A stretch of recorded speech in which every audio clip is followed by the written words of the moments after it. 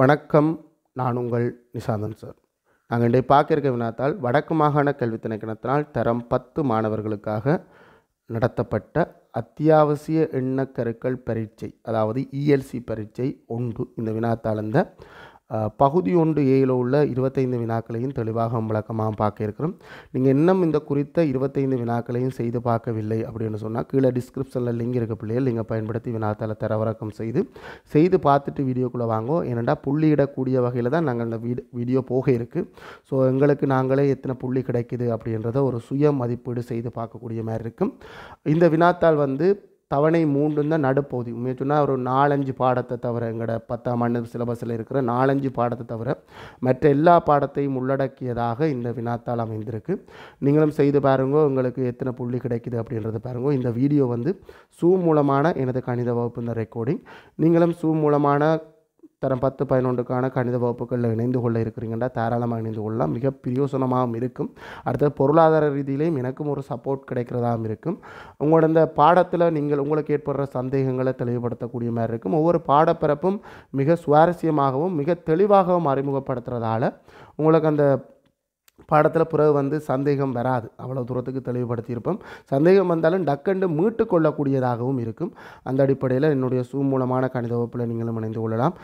உங்களோட தம்பி தங்கைகளுக்கும் இந்த விஷயத்தை தெரியப்படுத்துவோம். இனி வரும் காலங்களில் தொடர்ச்சியாகவே தரம் 10 மற்றும் 11க்கான Zoom மூலமான கணித வகுப்புகள் இடம்பெற்று கொண்டிருக்கும். வாங்கோ கேள்விகளை போவோம். முதலாவது கேள்வி சதவீதம். அது ஏதோ முதலாவது கேள்வி சதவீதத்துக்கண்டே ஒதுக்கின மாதிரி ஆயிட்டு வேற போகிற போக்க பார்த்தா சதவீதம் தான் முதலாவது கேள்வியில் பெரிய தாக்கம் செலுத்துது. ரூபாய் 900 பெறுமதியான ஒரு பொருளை இறக்குமதி செய்யும் போது 5% தீர்வை செலுத்த வேண்டும். 900 ரூபா பொருளை நாங்கள் இறக்குமதி செய்யும் போது தீர்வை செலுத்துகிறோம். தீர்வை அப்படி என்றால் என்ன? பொருளை இறக்குமதி செய்யும் போது இறக்குமதி பெறுமதியின் ஒரு குறித்த சதவீதத்தை தீர்வையால் செலுத்துகிறோம். நாங்கள் பொருளை அந்த நாட்டில் வெளிநாட்டில் எங்கேயோ தான் வாங்கி வந்திருக்கணும். ஆனால் 900 ரூபா பொருளை போய் வெளிநாட்டில் வாங்கிட்டு வந்தோமோ அப்படின்ற கேள்வியெல்லாம் கேட்கலாம். நாங்கள் 900 ரூபா பெறுமதியான பொருளை நாங்கள் இறக்குமதி செய்யும் போது எவ்வளவு தீர்வை செலுத்தணும் என்றது எத்தனை சதவீதம்? 5%. எது இந்த 5%? அதுதான் விளக்கம். இந்த நீங்கள் சதவீத கேள்வியில் நீங்கள் கேட்க வேண்டியது எது இந்த 90 இந்த விளங்கலடா? ஓகே, எது இந்த 5%? நான் கேட்குறது எது இந்த 5%? ரூபாய் 900, சில பேர் 900 அப்படின்னு சொல்லுவீங்க. அதில் ஒரு பிரச்சனையும் இல்லையா? எப்படி செஞ்சாலும் கணக்குங்களுக்கு விட தானே. 900 இன்னண்டா தர சதவீதம் 100 மேல் 5 பின்னமாக போட்டால் தான் எங்களுக்கு இந்த கணக்கு உடையும். அதாவது 5% அப்படின்றது இந்த அர்த்தம். 5% அர்த்தம் 100க்கு 5, அதாவது 100 மேல் 5 பின்னம். ஸோ பெருக்கப்படக்கூடியதை வெட்டுனாமண்டா எங்களுக்கு தீர்வ வரியாக 9×5 9×5 தான் பெருக்க மட்டும் இருக்குது. கீழே எல்லாம் வெட்டுப்பட்டுட்டு ரூபாய் 45 தீர்வ வரியாக செலுத்த வேண்டும். ஸோ ரூபாய் 45 விட எடுத்திருந்தீங்கன்னா முழுமையாக 2 மார்க்ஸ் போட்டுக்கொள்ளுங்கூடா. என்ன 2 மார்க்ஸ் போட்டுக்கொள்ளுங்க. சச்சமே இங்கே சில பேர் சுருக்கல் தவறுகள் இருந்திருக்கலாம். பெருக்கணுமென்ற அந்த ஐடியா சதவீதம் காணணுமெண்டா பெருக்கணுமென்றதுக்காக 1 மார்க்ஸ் கொடுக்கலாம். ரைட், அடுத்த கேள்விக்கு வருவோம். உருவில் தரப்பட்டுள்ள அரை வட்டத்தின் சுற்றளவை காண்க. இப்போ அரை வட்டத்தின் சுற்றளவு அப்படின்றக்கு தான் இப்போ விஷயம் இருக்குன்னா, ஒரு முழுவட்டம் என்று வரைக்க முழுவட்டத்துக்கு 2 விஷயத்தை நாங்கள் அளக்கலாம். ஒன்று பரிதியின் நீளம், 2வது உள்ளே இருக்கிற ஏரியா. முழுவட்டத்தின் பரிதியின் நீளம் உங்களுக்கு பேசிக்காக ஆகலும் பேசிக்காக சொல்கிறதுண்டா விட்டத்தின் 3.14 மடங்கு, அதாவது 3 மடங்கை விட கொஞ்சம் கூட. ஸோ அதுலேருந்து தான் முதல் சூத்திரம் வந்தது. C = 3.14 மடங்கு தர D. இந்த 3.14 தானடா பை. அப்போ முதல் சூத்திரம் கிடைக்கிது C = πD. அந்த சூத்திரத்தில் இந்த Dக்கு பதிலாக 2R பிரதியிடும் போது C = 2πR அப்படின்ற சூத்திரம் கிடைச்சிது. ஞாபகம் இருக்குமென்னு நினைக்கிறேன். இது நீங்கள் 9ஆம் ஆண்டில் படிச்சிருப்பீங்க. C என்றது பரிதியின் நீளம், சுற்றளவு இல்லை. பரிதியின் நீளம் = 2πR. இப்போ அரைவட்டத்தின் பரிதியின் அரைவட்டமாக நாங்கள் வெட்டின பிறகு இதை பரிதின்னு சொல்ல மாட்டோம், அரைவட்ட. ஓகே, விஷயத்தை சொல்லுயா. அரைவட்டம் வண்டேக்க இந்த மேலே இருக்கிற அந்த அரைவட்ட வில் என்று தான் சொல்லுவோம். ஸோ வில்லுந்த நீளத்தை கண்டு 2 ஆரையை கூட்ட வேண்டி இருக்கும். ஸோ நாங்கள் படிப்படியாக போவோம். நேரடியாக கூட சூத்திரம் இருக்குது, நேரடியாக போக தேவையில்லைன்னு வில்லுந்த நீளம் சமன் சொல்லுங்கடா வில்லுந்த நீளம் சமன் முழுவட்டத்தின் அரை தர 2πr இல்லாட்டி 2πr தர அரை நான் 2πr தர அரை போடுறால் நீங்கள் அரை தர 2πr ரெண்டும் சரிதானடாவா 2πr தர அரை 2πr பரிதி இந்த நீளத்தை தரும் அது இந்த அரைவாசி 2 பைக்கு பதிலாக பின்னம் போட்டால் நல்லா 3.14 இல்லை இந்த இடத்துல 22 கீழே 7 சேம் தர அரை 7 அரை வட்டத்தில் கவனமாக இருக்க வேண்டியது ஆரையோ விட்டமோ தந்திருக்கலாம் மையத்திலிருந்து பரிதிக்கான தூரம் ஆரை தான் தந்திருக்குது தர 2 மேல் ஒன்று பெருக்கக்கு முன்னுக்கு வெட்டுப்படக்கூடியது 7 வெட்டுப்படும் ஒரு முறை வேறு ஏதோ ஒரு 2 வெட்டுப்படும் ஒரு முறை ஸோ பெருக்கமாக வெட்டுப்படாமல் இருக்கிறது ஒரே ஒரு ஆள் ஆர் 22 மட்டும் ஸோ வில்லுந்த நீளம் 22 சென்டிமீட்டர் எங்களுக்கு கேட்டது வில்லுந்த நீளம் இல்லை எங்களுக்கு கேட்டது சுற்றளவு கேட்டது ஆகவே சுற்றளவு சமன் 22ஓட அதாவது வில்லுந்த நீளத்தோட வேறு என்னத்திடா கூட்டணும் 14 கூட்டணும் இல்லை 2 தரம் 7 கூட்டணும்னு சொன்னாலும் சரி விடை என்னப்போ 36 சென்டிமீட்டர் ஸோ இறுதி விட 36 சென்டிமீட்டர் என்ற விடை எடுத்திருந்தால் முழுமையான 2 மார்க்ஸும் கிடைக்கும் ஒருவேளை ஒருத்தன் 22 சென்டிமீட்டர் என்று தனி விட கொடுத்துருக்கான் இவனை பற்றி நீங்கள் என்ன நினைக்கிறீங்க சரி கொடுக்கலாமா பிள்ளை கொடுக்கலாமா வில்லுந்த நீளத்தை சனிய இல்லைண்ணா ஒரு மார்க்ஸும் கொடுக்க இல்லாது ஏனெண்டா அவர் தனியாக 22 கொடுத்துருந்தாருன்னா அவர் விட 22 நினைச்சு கொடுத்துருக்கார் ஸோ அது போல ஆனால் வில்லின் நீளம் சமன் 22 கண்டிருந்தா நீங்கள் சொல்கிறதுக்கு வர நான் சொல்கிறேன்டா வில்லின் நீளம் சமன் 22 கண்டிருந்தா அவருக்கு ஒரு மார்க்ஸ் வரும் இப்போ 3வது கேள்விக்கு போவோம் 3வது கேள்வி என்னடா அட்சரகணித பின்ன சுருக்கல் அதாவது பின்ன சுருக்கல்ல எது பெருக்கலா பிரித்தலா சொல்லு கழித்தல் எப்படி செய்கிறது பின்னத்தில் கழிக்கணும் பின்னத்தில் கழிக்கணும்டா பகுதியன் சமனாக இருக்கணும் பகுதியன் சமன் இல்லை பகுதியனை சமப்படுத்தணும் எக்ஸுக்கு 4xக்கும் பொமசி என்ன 4x அதுக்கேற்ற மாதிரி இப்போ நான் பகுதி என்ன மாற்றி இங்கே எக்ஸ்ன்னு இருந்த பகுதி என்ன 4ஆல் பெருக்கி 4x ஆக்கிட்டேன் ஸோ தொகுதி எண்ணையும் 4ஆல் பெருக்கணும் ஏன்னா இதை 4ஆல் பெருக்கிட்டேன் இந்த பகுதி எண் 4ஆல் பெருக்கித்தான் 4x ஆகிருக்கு சமவெளி பின்னம் மேலையும் 4ஆல் பெருக்கணும் பெருக்கினா என்ன 4 இது அப்படியே பெருக்கப்பட்டிருக்கு 1ஆல் பெருக்கப்பட்டிருக்கு சய 3 ஸோ சுருக்கலாம் மேலே தொகுதி எண்ணில் கழித்தல் செய்யலாம் தொகுதி எண்ணில் கழித்தல் செஞ்சால் 4xன் மேல் 1 ஓகே நீங்கள் 1 கீழ் 4x எல்லாம் 1 தான் சரிதானா ஸோ இறுதி விட சரியாக இருந்தால் முழுமையான 2 மார்க்ஸ் இருக்கும் சில பேர் 4x வர்க்கத்தின் மேல் அப்படி இப்படின்லாம் கிணதுறதுக்கு போயிருக்கலாம் அதெல்லாம் தேவையற்ற விட 4xன் மேல் 1 இதுதான் விட இதில் வேறு எதுவும் இருக்கா பகுதியன் சமப்படுத்தி அதுக்கேற்ற மாதிரி தொகுதியன் மாற்றி போட்டிருந்தா உங்களுக்கு 1 மார்க்ஸ் வரும் இறுதி விட இல்லாட்டி அப்படி போயிருக்கான்னு நினைக்கிறேன் 4 மனிதர்கள்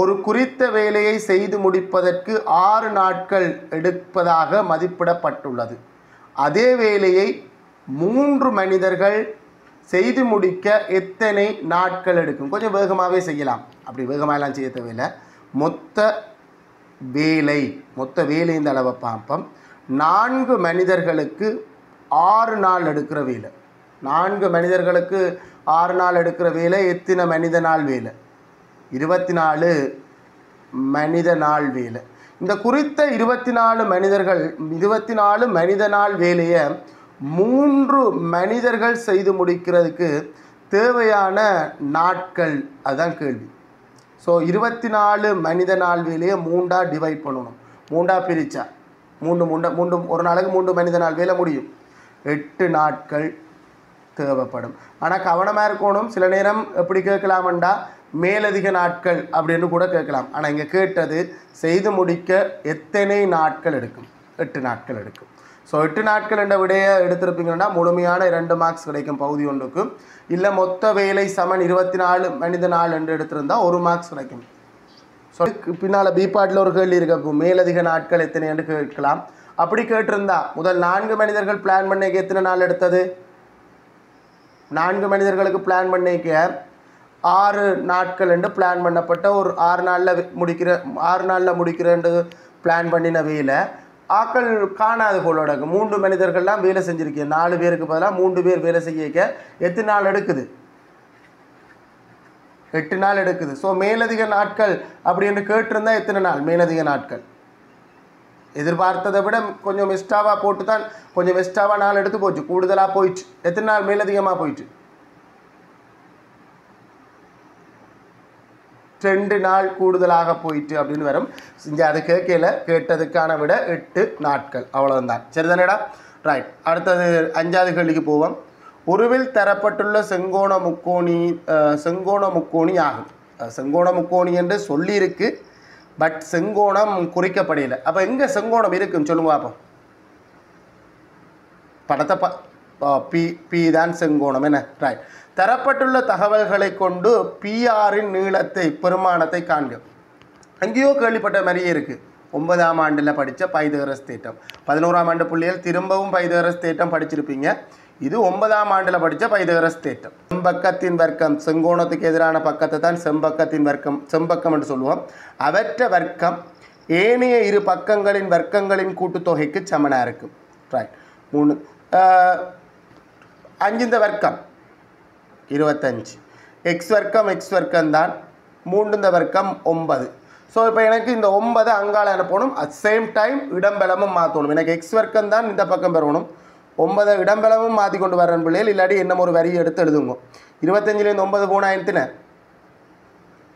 16 என்று வரும். ஸோ எக்ஸ் வர்க்கம் 16 என்று வருதுண்டா எக்ஸ் ஆரடா, எக்ஸ் ஆட்ட வர்க்கம் அப்படின்னு யோசிச்சா 4 வர்க்கம். ஸோ எக்ஸ் சமன் 4 சென்டிமீட்டர் அப்படின்னு வரும். 11ஆம் ஆண்டில் பைதகரஸ் மும்மை படித்த பிறகு, 10ஆம் ஆண்டுக்காரர் இன்னும் படிக்கல தானே, பைதகரஸ் மும்மை என்ற ஒரு பாடம் படித்த பிறகு நீங்கள் நேரடியாக 4 சென்டிமீட்டர் என்று போடலாம். எப்படி செஞ்சுருந்தாலும் சரி 4 சென்டிமீட்டர் என்ற விட இருந்தால் முழுமையான 2 மார்க்ஸ் போட்டுக்கொள்ளுங்க. இதில் கன பேர் செஞ்சிட்டீங்க, செஞ்சாக்கள் போட்டுக்கொள்ளுங்க. சரிதானே? ரைட். அடுத்த கேள்விக்கு போவோம். பொமசி. இதை எத்தனை தரம் தான் சொல்லி தந்தாலும் பொமசி காண்றதுக்கு என்ன வகுத்தல் முறையோ இல்லை ஆகலும் பேசிக்கோ போகிறீங்க. எங்களுக்கு பகுதி 1ல் வரப்போகிற பொமசி இருக்குது தானே, அட்சர கணித உறுப்புகளாகத்தான் இருக்கும். அதாவது ப்ளஸ் மைனஸால் பிரியாத கோவையாக இருக்கும். இது ஒரு உறுப்பு, இது ஒரு உறுப்பு, இது ஒரு உறுப்பு. 3 தனித்தனி உறுப்புகளுக்கு பொமசி காண சொல்லியிருக்கு. என்ன நமக்கு எல்லாமே பொமசி காண்றதுக்கு மொத்தம் 3 முறை இருக்குது பிள்ளைகள். நம்பர் எண்கணிதத்துக்கு நாங்கள் பொமசி காணணுமெண்டா மொத்தம் 3 முறை இருக்குது.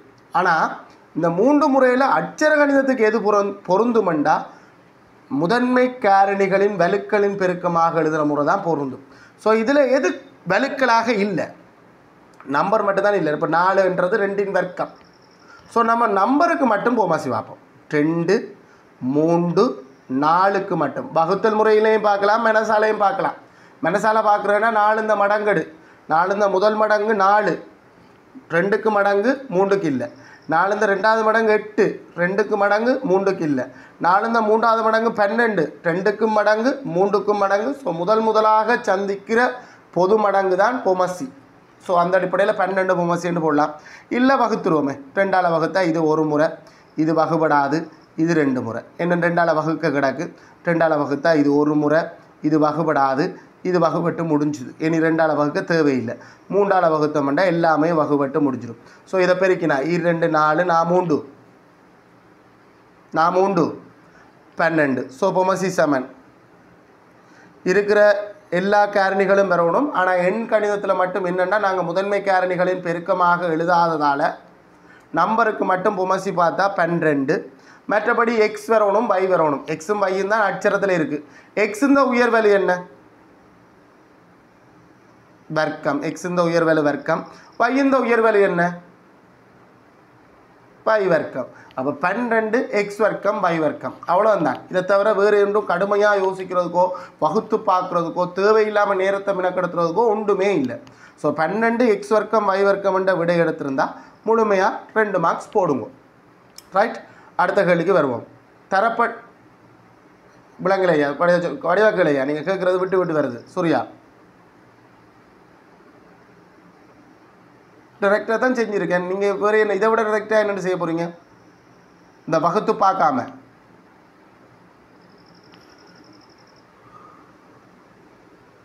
ஓ 4 4 இந்த 4 இந்த முதல் மடங்கு 4 4 2 பேருக்கு மடங்கு இல்லை 4 இந்த ரெண்டாவது மடங்கு 8 4 2 பேருக்கு மடங்கு இல்லை 3க்கு இல்லை 12 மனசால பார்த்துட்டு 12 தான் பொமசி நம்பருக்கு எக்ஸ் இந்த உயர்வெளி வர்க்கம் y இந்த உயர்வெளி வர்க்கம் அதைத்தானே சொல்கிறீங்க அதைத்தான் நானும் ஏற்கனவே சொல்லிட்டேன் நீங்கள் கவனிக்கல போல நான் ஏற்கனவே சொல்லிட்டேன்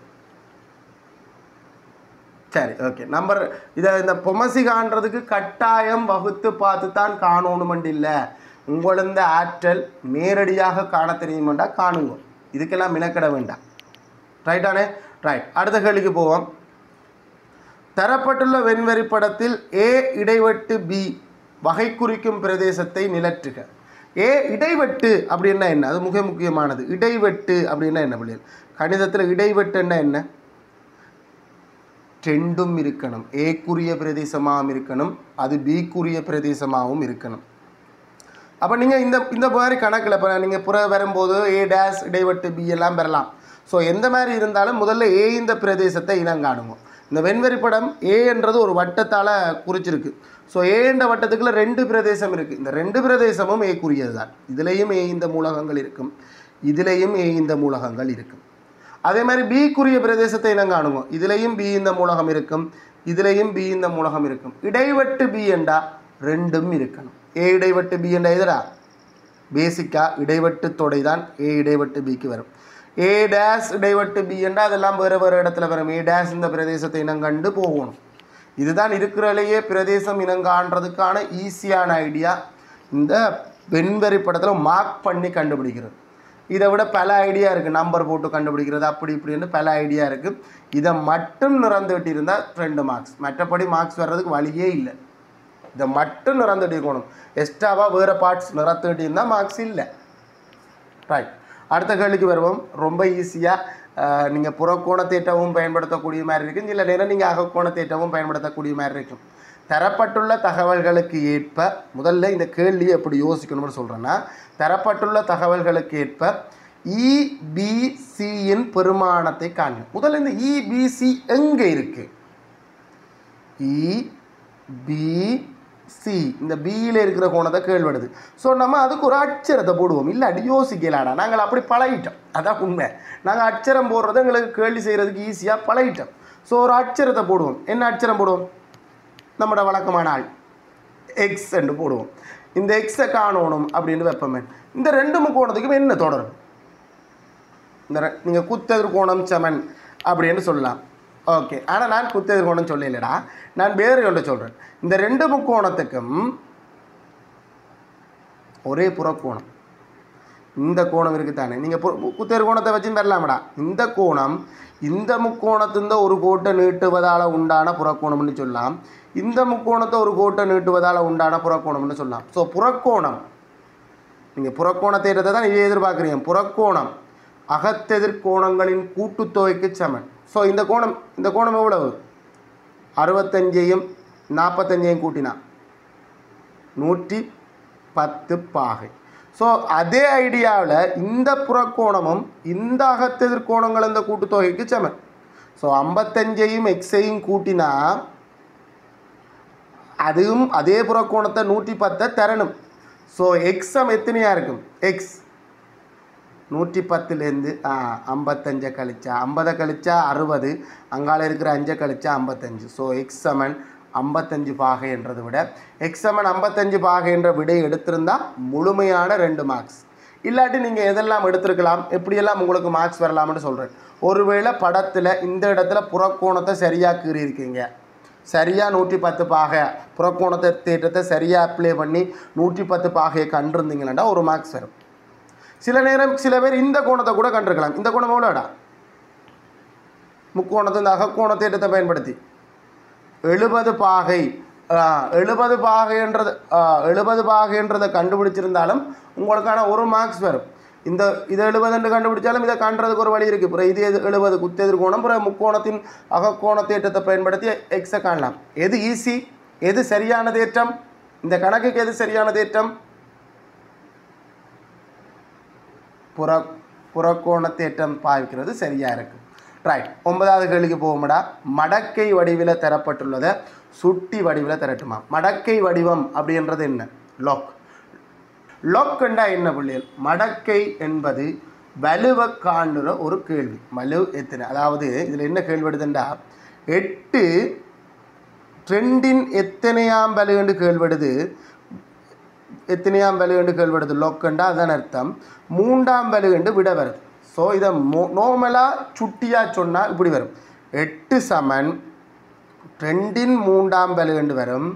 இல்லாட்டி சில பேர் இப்படியும் எழுதலாம், 2 3ஆம் வலு சமன் 8 என்னும் எழுதலாம். ரெண்டும் சரி. இப்போ இதில் ஒரு பெரிய பிரச்சனை, சில பேருக்கு இருக்கிற பிரச்சனை என்னென்னா, சரி இந்த 2ம் வருது, இந்த 3ம் வருது, இந்த 8ம் வருது, இந்த லொக்க காணலையே சார், லொக்கங்க போனது அப்படின்னு கேட்குறீங்க. அப்போது நீங்கள் நினைக்கிற மாதிரி இது ஒன்றும் சமன்பாடு இல்லையா? அப்போ இது இங்கேருந்து அங்கே போகுது, அங்கேருந்து இங்கே வர்றதுக்கு இது சமன் போட்டு இருக்கொழிய இது ஒரு மடக்கை பெருமானத்தை கண்டு பெருமானம் சொல்லியிருக்கு. இது மடக்கை வடிவம், இது சுட்டி வடிவம். மடக்கை வடிவத்தில் லொக்கண்ட சொல்லி இருக்கும், சுட்டி வடிவத்தில் லொக்கண்ட சொல்லி இருக்காது. இதே மாதிரி கிண பேருக்கு டவுட்டோடு இருந்திருக்கலாம், சார் லொக்க காணலையே சார், எல்லாம் இருக்குது, 2 இருக்குது, 8 இருக்குது, 3 இருக்குது, சமன் இருக்குது, இந்த லொக்கங்க போனது அப்படின்னு கேட்குறது. லொக்கன்றது மடக்கையை காணுங்கோ, வலுவை காணுங்கோன்ற கேள்வி மாதிரி. நான் சொல்கிறது புரியுதாடா? ஓகே. அப்போ இதில் ஒன்றுமில்லை பிள்ளைகள், சரியான வடிவத்தில் கொடுத்துருந்தா மட்டும்தான் மார்க்ஸ். 2ல் ஒரு விட கொடுத்துருக்கணும், கொடுத்துருந்தா 2 மார்க்ஸ் கிடைக்கும். ரைட். அடுத்தது 10வது கேள்விக்கு வருவோம். சமன்பாடு தீர்த்தல். ஆனால் என்ன சமன்பாடு?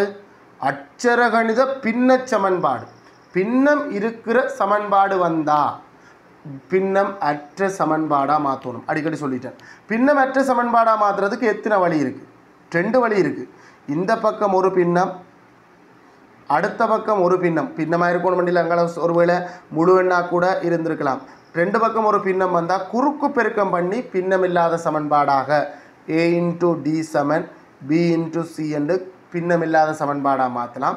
இல்லை இருக்கிற எல்லா பின்னங்களையும் பகுதி எண்ணுந்த பொமசியால் பெருக்கி பின்னமற்ற பின்னம் பகுதியனற்ற பின்னமாக மாற்றலாம். நாங்கள் இவை எதிர்பார்க்கிறது இதை முதல்ல சுருக்கி இந்த பக்கம் ஒரு பின்னம், ஏன்னா அந்த பக்கம் ஒரு பின்னம் தான், சமன்பாட்டுக்கு இந்த பக்கம் ஒரு பின்னம் தான் இருக்குது. ஆனால் சமன்பாட்டுக்கு இந்த பக்கம் ஒரு பின்னம் இல்லை, ஒரு பின்னமாக ஆக்கணும். என்ன செய்வோம்? பின்ன சுருக்கல். பகுதியன் சமன் இல்லை, பொமசி எடுக்கணும். பொமசி 2, அதுக்கேற்ற மாதிரி தொகுதி என்ன மாற்றணும். இது 2ஆல் பெருக்கப்பட்டிருக்கு, ஸோ இது 2ஆல் பெருக்கினா 2, இது அப்படியே இருக்குது, ஸோ அப்படியே இருந்தால் -1 சமன் அரை. சுருக்கி முடிஞ்சு இஞ்சால வரும் 2x 2m மேல் 1 சமன் 2 மேல் 1. பின்னமற்ற சமன்பாடாக மாற்றுறதுக்கு குறுக்க பெருக்கினா 2m தர 1 2m, 1 தர 2 2, 2m சமன் 2. பின்னமற்ற சமன்பாடாக மாறிட்டு m ஒரு இடத்துல இருக்குது. நாங்கள் m காணணுமெண்டா இங்கால பெருக்கி கொண்டிருக்க 2 இங்கே அனுப்பினா பிரிக்கும். ஸோ m சமன் 1. என்னடா m சமன் 1. m சமன் 1 என்ற விடையை நீங்கள் எடுத்திருந்தீங்கன்னா உங்களுக்கு முழுமையான m சமன் 1 என்ற விடையை எடுத்திருந்தீங்கன்னா முழுமையான 2 மார்க்ஸும் வரும். இல்லைன்னா இந்த பின்ன சுருக்களுக்கு உங்களுக்கு 1 மார்க்ஸ் கிடைக்கும். அங்கால பிழைச்சிருக்கு. சரிதானே சார்? தேவைன்னா மட்டும் அன்மியூட் பண்ணிவிட்டு கதையிடா, நீ இருமுறது எல்லாம் கேட்குதுடா, அதான் மற்றபடி ஒன்றும் இல்லையா? ரைட். ஓகே. 11வது கேள்விக்கு போவோம்டா. ரெடியா? 11. இது டவுட்டா? மேலே 10வது கேள்வியில் சந்தேகம்?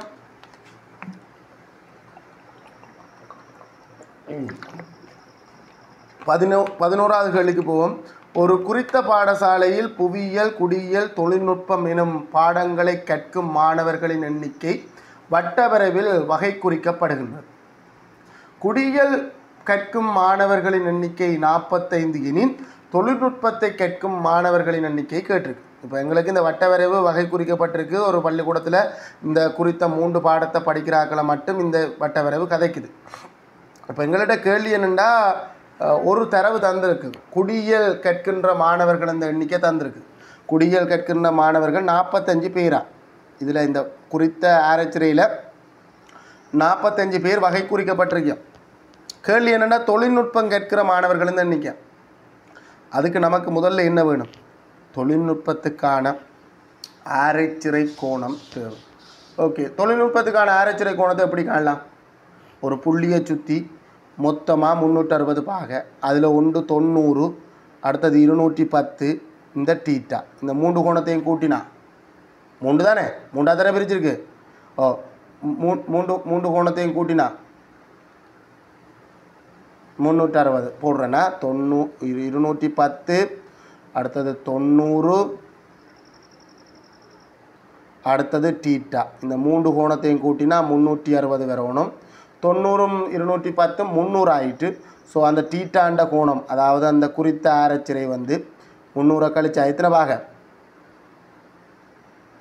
60 பாக இப்போ நேர்வீத சமனை பயன்படுத்துவோம் 90 பாகையில் 45 பேர் 90 பாகை பயன்படுத்தி குறிக்கப்பட்ட ஆரச்சிறையில் 45 பேரை வகை குறிச்சிருக்கு அப்படி என்றால் 60 பாகையில் வகை குறிச்சிருக்கிற மாணவர்கள் எண்ணிக்கை 30 பேர் நேர்வீத சமன் குறுக்கு பெருக்கன் சமன் நான் பயன்படுத்துகிறேன் 60ஐயும் 45 பெருக்கி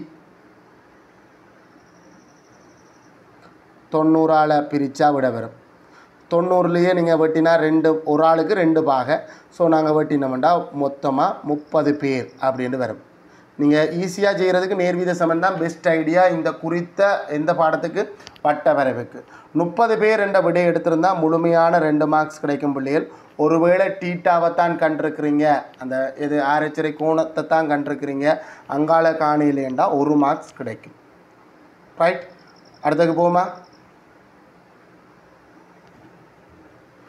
இணைகரம் PQRSல் PQ இந்த நீளம் 16 சென்டிமீட்டராம் PQன்றது ஒரு இணைகரம் என்று சொல்லியிருக்கு ஸோ இணைகரம் தொடர்பாக எங்களுக்கு சில விஷயங்கள் தெரியணும் இணைகரம் தொடர்பான கூற்றுக்களில் சொல்லுங்க பாப்போம் இணைகரம் தொடர்பான பண்புகள் இணைகரத்தின் பண்புகள் நான் இப்போ குறித்தது இணைகரம்ன்றதை குறிச்சிக்க இணைகரத்தின் எதிர்ப்பக்கங்கள் முதல்ல சமாந்தரமாக இருக்கும் வரைவிலக்கணத்தின் அமைவா எதிர்ப்பக்கங்கள் சமனாக இருக்கும் எதிர்கோணங்கள் சமனாக இருக்கும் மூளைவிட்டங்கள் ஒன்றை ஒன்று இரு சமகூறுடும் மூளைவிட்டம் பரப்பை இரு சமகூறுடும் அப்படியே 5 சோடி பண்புகள் இருக்குது ரைட் இப்போ எங்களுக்கு என்ன சொல்லுவதுன்னா இந்த PQ இந்த நீளம் வந்து 16 சென்டிமீட்டர் PQ 16 சென்டிமீட்டர்னா கீழே இருக்கிற SRம் 16 சென்டிமீட்டர் தேவைப்பட்டால் அதை காணலாம் ரைட் ஓகே PQS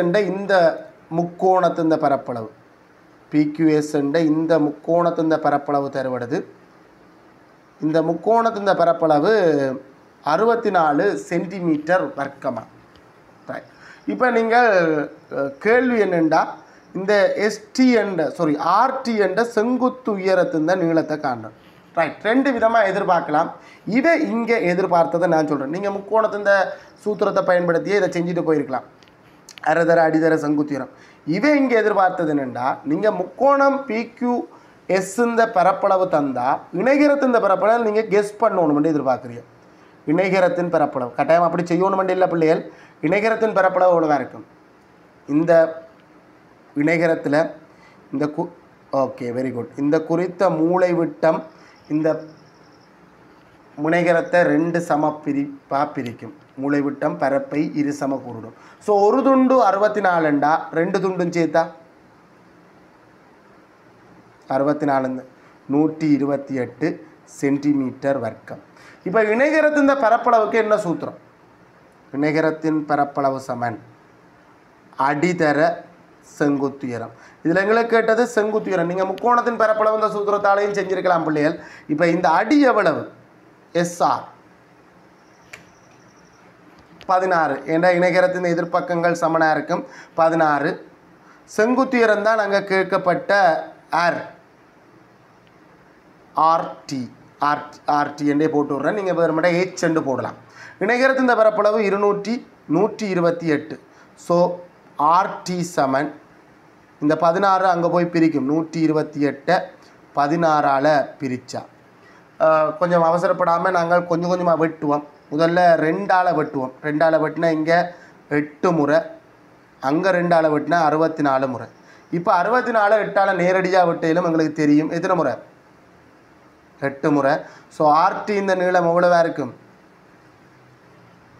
8 சென்டிமீட்டர் அப்படின்றதான் விட நீங்கள் முக்கோணத்தின் பரப்பளவை வச்சும் இந்த RT இந்த நீளம் 8 சென்டிமீட்டர் அப்படின்றத காணலாம் நான் வந்து இணைகரத்துக்குள்ளால வாரன் ஏன்னா இது இணைகரம் சம்பந்தப்பட்ட குறித்த பாடம் இது எதிர்பார்க்கிறதும் இணைகரம் சம்பந்தப்பட்ட தொடர்பை பயன்படுத்தி நீங்கள் காணுவீங்கன்னு தான் ஸோ இணைகரத்துக்குள்ளாலேயே ஏதோ ஒரு விதத்தில் RT வந்து 8 சென்டிமீட்டர்ன்றதை கண்டிருந்தீங்கன்னா 2 மார்க்ஸ் ஒருவேளை இணைகரத்தின் பரப்பளவு 128 சென்டிமீட்டர் வர்க்கம் வடிவாக சொல்கிறேன் பிள்ளைகள் முன்னுக்கு இணைகரத்தின் பரப்பளவு என்று சொல்லியிருக்கணும்.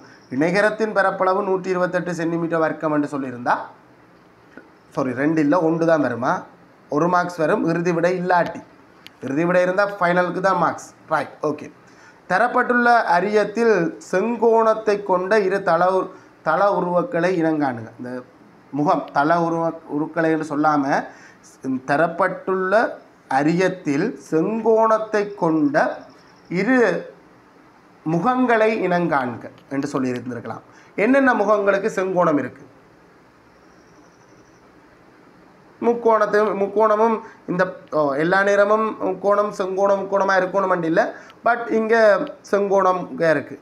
இங்கே நீங்கள் இனங்காணுங்கொண்டு அதை எதிர்பார்க்குறது எடுத்து கீறுவீங்க அப்படின்னு எதிர்பார்க்குறீங்க, அதை திரும்ப எடுத்து கீறுவீங்கன்ட்டு. ரைட், அப்போ நீங்கள் முதலாவது முக்கோணம் அப்படின்னு சொல்லலாம். இனங்கான்றது முக்கோணத்தை நான் இனங்காண்டிருக்கேன். வேறு என்ன தளவுருக்கு செங்கோணம் இருக்குது? என்ன முறை முக்கோணம்? அந்த இது ரைட். அங்கே செவ்வாய் மாதிரி இதில் செங்கோணம் மாதிரி தெரியலையே ஏண்டா, இது படம் முப்பரிமாணமானது, அதனாடி அது செவ்வகம் மாதிரி தெரியலை. இதில் இருக்கிற எல்லா முகங்களுமே செவ்வகம். எது முக்கோணம் தவிர்ந்த மிச்ச முகங்கள் எல்லாம் செவ்வகம். ஸோ அதில் 3 செவ்வக முகங்களும் 2 முக்கோண முகங்களும் இருக்குது. நான் சொல்கிறது உங்களுக்கு விளங்குதாடா? ஓகே, 2 முக்கோண முகமும் 3 செவ்வக முகமும் இருக்குது. அவைந்த ஐடியாவின்படி முக்கோணமும் செங்கோணத்தை கொண்டிருக்கு, செவ்வகமும் செங்கோணத்தை கொண்டிருக்கு. இந்த படத்தில் அதை இனங்காணத்தான் சொன்னது. முக்கோணம் செங்கோண முக்கோணம் செவ்வகம் அப்படின்னு சொல்கிறது இன்னும் சிறப்பு. முக்கோணத்திலையும் இருக்குது செவ்வகத்திலையும் இருக்குது அப்படின்ற அடிப்படையில் முக்கோணத்துக்கும் சரி போட்டு செவ்வகத்துக்கும் சரி போட்டு ஒவ்வொன்றுக்கும் ஒவ்வொரு மார்க்ஸ் படி 2 மார்க்ஸ் கொடுங்க. இதில் உண்மையை சொன்னால் இந்த 5 முகத்தில் ஏதாவது 2 முகம் கீறி இருந்தாலே மார்க்ஸ் கொடுக்கலாம். 5 முகத்துக்குமே செங்கோணம் இருக்குது. 14வது கேள்வி, காரணிகளை காண்க. காரணிப்படுத்தல் அப்படின்றது பெருக்கமாக எழுதுறது. பெருக்கமாக எழுதுறதுக்கு வகுக்கக்கூடியால் வெளியில் எடுக்கலாம். என்ன மாதிரி நாங்கள் காரணிப்படுத்தல் நாங்கள் எத்தனை வகையில் படிச்சிருக்கிறோம்? மொத்தம் 4. அதில் முதலாவது பொது எடுத்தல், அடுத்தது மூறுப்பு இருவடிக்கோவை, அடுத்தது வர்க்க வித்தியாசம். எப்போவுமே பொது எடுத்து காரணிப்படுத்த முடியுமெண்டா முதல் அதை செய்யணும். இந்த கோவையில் எத்தனை உறுப்பு கோவை? ஈருறுப்பு கோவை. இந்த 2 உறுப்புலையும் பொதுவான காரணி இருக்கா? இருக்கு, 2 இருக்கு. ஸோ 2 பொது எடுத்தா x வர்க்கம் சய 9 அப்படின்னு வரும். இப்போ 2 காரணிகளின் பெருக்கமாக எழுதிட்டோம். பட் இந்த காரணி எண்ணம் காரணிப்படுத்தலாம், எண்ணம் பெருக்கமாக எழுதலாம். என்ன முறையில் தெரியுமா? வர்க்க வித்தியாச முறையில். ஸோ 2 ஏற்கனவே இருக்கிற ஒரு காரணி எக்ஸ் வர்க்கம் 9ஐயும் ஒரு வர்க்கத்தின் வர்க்கமாக எழுதணும். ஆட்ட வர்க்கம் 3 வர்க்கம். ஆல்ரெடி 2 ஒரு காரணி. இப்போ இவர் 2 பேரும் சேர்ந்து 2 காரணியாக வரப்போகுது. எக்ஸைய 3 ஒரு காரணி, எக்ஸாக 3 ஒரு காரணி. மொத்தமாக 3 காரணிகளின் பெருக்கமாக இருக்கும். மொத்தமாக இப்படியே காரணிகளின் பெருக்கமாக எழுதியிருந்தால் மட்டும் முழுமையான மார்க்ஸ் கொடுங்க பிள்ளைய. சரி, இதை விட்டு சில பேர் பொது எடுத்து மட்டும் இருப்பான்னு இருந்தால் அவனுக்கு 1 மார்க்ஸ் கொடுங்க. எது இறுதி விட இல்லாட்டி அவருக்கு 1 மார்க்ஸ் வரும். ரைட். அடுத்தது 15ஆம் கேள்வி ரொம்ப ஈஸியாக போட்டுட்டாங்க. என்ன பாடம்? 15ஆம் கேள்வி முக்கோணத்தின் அகக்கோணங்கள் இந்த கொடுத்தோங்க சொல்லுங்கூடா. என்ன 3 கோணம் என்ன பார்த்தா இது 9 பாகை இல்லை, பெரும்படி படம் தானே, அதில் ஒரு குற்றமும் இல்லை. 3 கோணத்தையும் கூட்டினா 80 4x x. இந்த 3 கோணத்தையும் கூட்டினா 180 பாக வரணும். காரணம் முக்கோணத்தின் அகக்கும். ஸோ இதில் முதல்ல ஒரு தொடர்பை பயன்படுத்தி சமன்பாடு ஒன்றை உருவாக்கிட்டேன். அடுத்தது சுருக்கணும். எதடா சேர்க்கலும்? இதில் எதை சுருக்கலும்? 4xம் எக்ஸும் 5x. அப்போ 80ம் 5xமா சேர்ந்து மொத்தமாக 180 வரணும். ஸோ இந்த சக 80 சமன்பாட்டு அந்த பக்கம் அனுப்பினா சக 80 அங்கால போய் என்ன செய்யும்? கழிக்கும். நேர கழித்து நீ 102 போடுறா, அதுக்கெல்லாம் மினக்கடாத. So 5x = 100. நம்ம எக்ஸை காணணும்னா சமன்பாட்டின் இருபுறமும் 5ஆல் பிரிப்போம், ஒரு வரி மிச்சமாகும். ஸோ x = எத்தனை பாக? 20. எங்கள்கிட்ட கேட்டது எக்ஸை மட்டும்தான் கேட்டது. சில நேரத்தில் எப்படி எங்களுக்கு கேள்வியில் விளையாட்டு விட்டுருவாங்களா, படத்தில் ஏபிசி என்று போட்டுட்டு ஏபிசி கோணத்தின் பெருமனை காண்கண்டு கேட்டு விட்டுருக்கலாம். அப்படி கேட்டால் என்ன விட, சும்மா கேள்விக்கு சொல்கிறேன். ஏபிசி கோணத்தின் பெருமனை காணும், அது 4x 4 தர 20 80 பாகை என்று கொடுக்கணும். ஆனால் இங்கே கேட்ட கேள்விக்கான விட 20 பாகை தான். 20 பாகை என்ற விடை எடுத்திருந்தால் முழுமையான 2 மார்க்ஸ். இல்லை இந்த தொடர்பை சரியாக போட்டிருந்தாலும் 1 மார்க்ஸ் கிடைச்சிடும். 2 மார்க்ஸ் வேணுமெண்டா கடைசி விட இருக்கணும். ரைட்.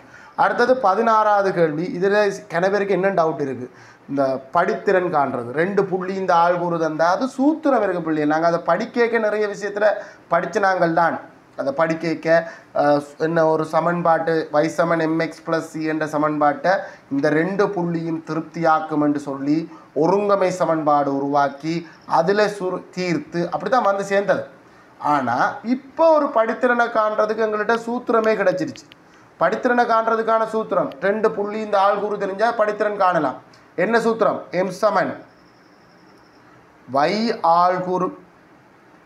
ஆள்கூறுகளின் வித்தியாசத்தின் கீழ் x ஆள்கூறுகளின் வித்தியாசம். சில பேர் y1 - y2 கீழ் x1 - x2 எல்லாம் ஒன்று தான். ரைட். இதுக்கு நீங்கள் 2 ஆள்கூறையும் ஒன்றுக்குள்ளே ஒன்று எழுதும் கூட அது உங்களுக்கு கொஞ்சம் கை கொடுக்கும். சரிதானே, ஒன்றுக்குள்ளே ஒன்று எழுதினீங்கன்னா கொஞ்சம் கை கொடுக்கும். y ஆள்கூறுகளின் வித்தியாசம் 8லேருந்து 4 கழிச்சா y ஆள்கூறுகளின் வித்தியாசம் வரும். x ஆள்கூறுகளின் வித்தியாசம் 4லேருந்து 2 கழிச்சா வரும். 8லேருந்து 4 கழிச்சா 4, 4லேருந்து 2 கழிச்சா 2, 4 2ஆல் பிரிச்சா 2. ஸோ படித்திறன் 2. கவனம், சில நேரம் நீங்கள் இது ஓகேயா இருக்கும், இது சரி படித்திறன் 2ன்றதான் விட.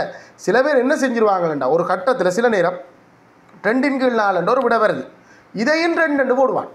2/4 2 4ஆல் பிரிக்கலுமோ இல்லை, சுருக்கத்தான் முடியும். 2ஆல் வெட்டேலும் 1/2 தான் விடையாக இருக்கும். ஸோ இங்கே கேட்ட கேள்விக்கு 2 விட.